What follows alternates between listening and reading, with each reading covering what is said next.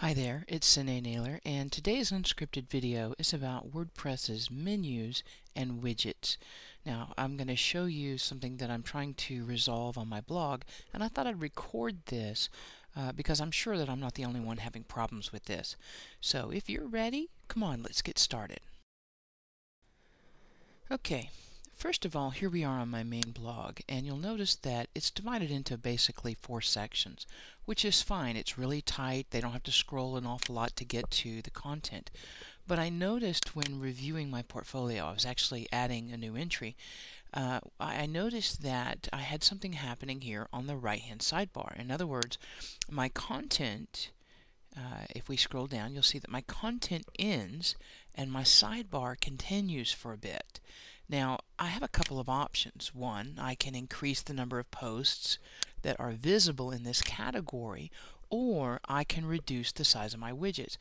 Now, I noticed that I have an awful lot of information repeating here in my quick navigation area.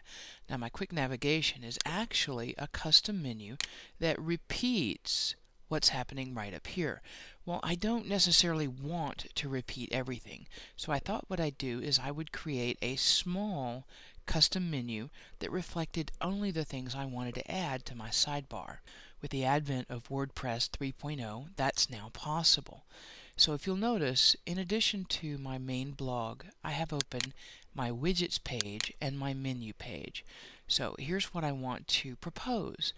I want to, instead of using this menu, the menu that says pull in, the primary menu, I actually want to create one that I can use in its place that doesn't repeat everything that I want repeated. So I think what I can do is repeat the key pages that are important to me and then add a category widget item that is a drop down. This will help me buy back some of this space. Now, you might be saying, well, it's just real easy with elegant themes to increase the number of posts that will be displayed here. And while that's true, I also know from a navigational standpoint that not everybody will scroll to the bottom. So I want to keep as much at the top side of the site as possible because I don't want them their interest flagging. I don't want them clicking off and leaving, obviously. So, first thing we're going to do is use WordPress's 3.0 menu system to create a new menu. Now, I'm going to click this little plus sign, and this is going to give me a blank container, which I need to name. I'm going to call this the same thing I want it to appear on the sidebar. Now, although this is not technically necessary, because with widgets I can name it anything I want. So this is going to be, I'm going to go ahead and call it My Services because that's what I'm going to put here. This is the important thing to me that gets repeated down below. So by clicking Save, I now have an empty container for everything I want to add to that location.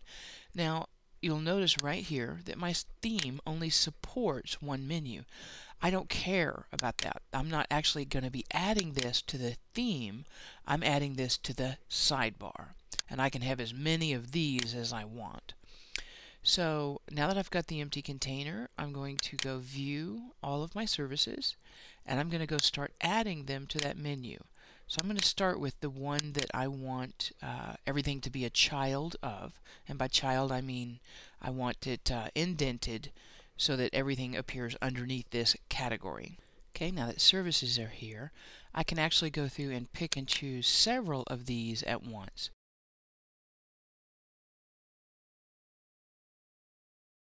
And I do want to highlight my bragging wall.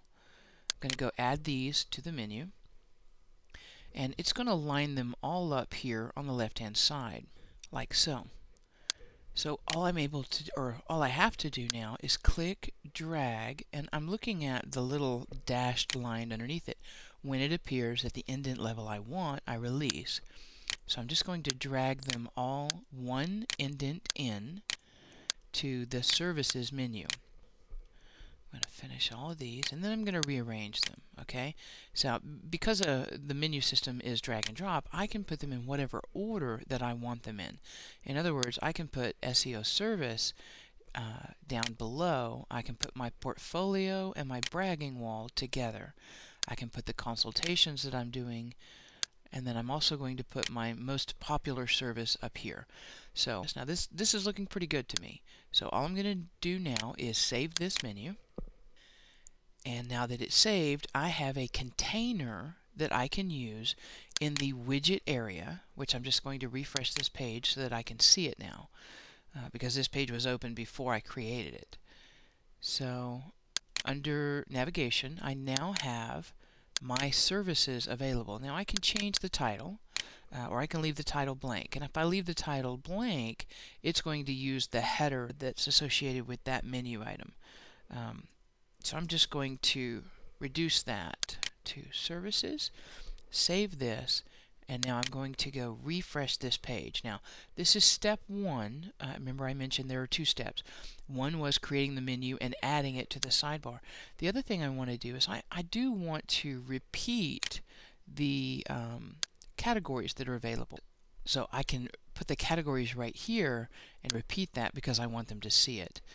Now you'll notice that I have, now my sidebar is much shorter and my content continues on. 1, 2 additional posts below the level of the category, or the level of the sidebar. So I'm going to go add the drop down for the category, and then if I'm still 2 below, I'm going to go reduce the number of these that appear in this list. So in order to accomplish this, two things. One, I go back to the widgets area, I locate the category item, categories, it's right here. So I'm going to click, drag, and drop it and put it right below services. And then I'm going to choose to display this as a drop down. In other words, I don't want there to be an awful lot of, I just don't want it to drag on and on and on down the page. I want to provide them with a drop down so that they can see the full list, but leave my sidebar short and sweet. I am going to give this a new name to let them know what they'll find here. So if I save this, and now we refresh, it should drop down just a little bit here. It does. And see, underneath my services, I now have article topics.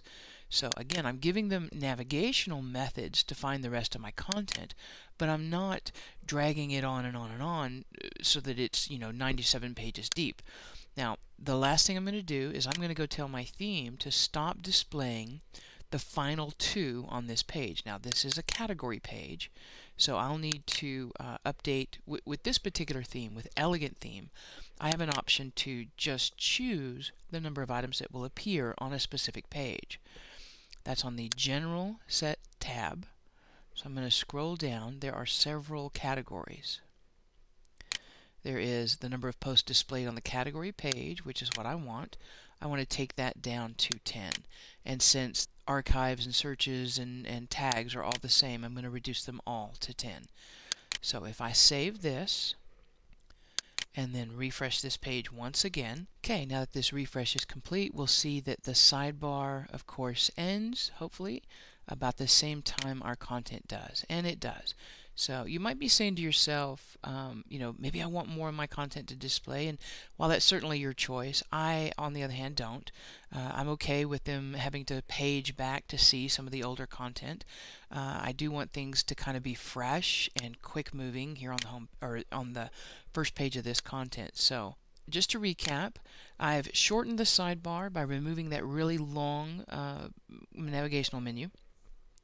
I replaced it with a shorter one that had the important things that I wanted to include on that page. Because I did want my blog categories to be repeated, I did bring them in the form of a drop down that takes up much less space. They can still see all of my categories. They can still go click and navigate and bring up any category they want, but it's not occupying an awful lot of space here on my on the sidebar of the main page. So I hope this has helped. This has been a video on using WordPress's 3.0 menuing system and widgets to help craft the look and feel of your blog. Until next time, this is Sine signing off.